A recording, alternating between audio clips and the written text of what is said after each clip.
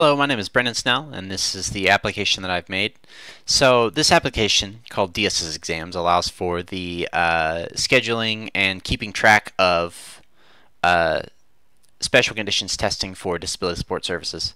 So the first thing I'm going to show is the scheduling of an exam. Say I click Schedule Exam, and it gives you a form to fill out here, and I just put some garbage in here because I don't need real student names or real course names for this demonstration. So if you click on this, which allows you to choose the day that you want this scheduled for, I could choose any day. I'm going to pick today so that we can actually see it. And scheduled times, the same thing. We can put any time we want in there. I'll go ahead and put a time in the future a little bit.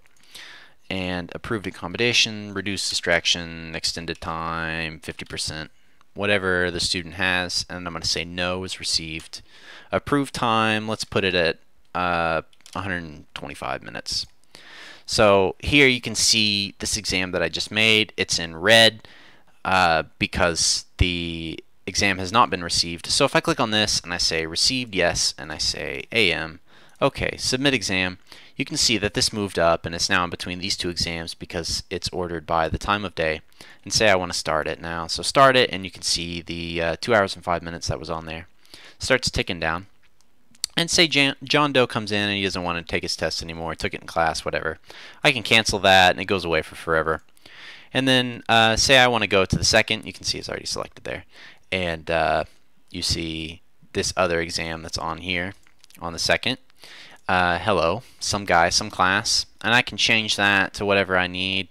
Let's say he changed his accommodations or whatever. I can submit that and it saves that on there.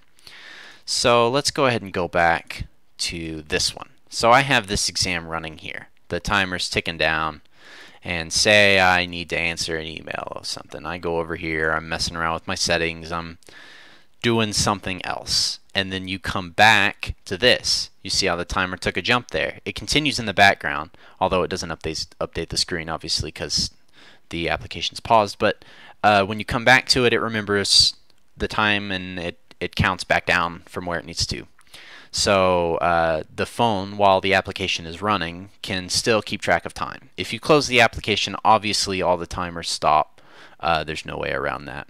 So say this guy finishes his test. I say finish exam. You get the elapsed time here, you get the start time, the finish time, and you can't edit any of this. It's only for records now because it's a completed exam.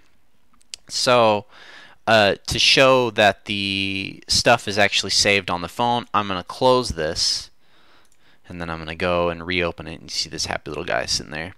And you see the exam that I scheduled earlier, all this stuff, the completed exam, the exam for that other day here. It's all saved on the phone itself, and that pretty much covers everything. Oh yeah, when a timer is started, let's just do this one for demonstration, and it gets down to 10 minutes left. You get a notification. Obviously, I can't show there's an hour and 15 on that. You get a notification that says the student only has 10 minutes left. And then whenever the student actually completely runs out of time, you get another notification that says the student has ran out of time. And then it'll say finished for this. So you go and you pick up the student's exam, you finish the exam, and then it records the finish time for you and the elapsed time. Thank you.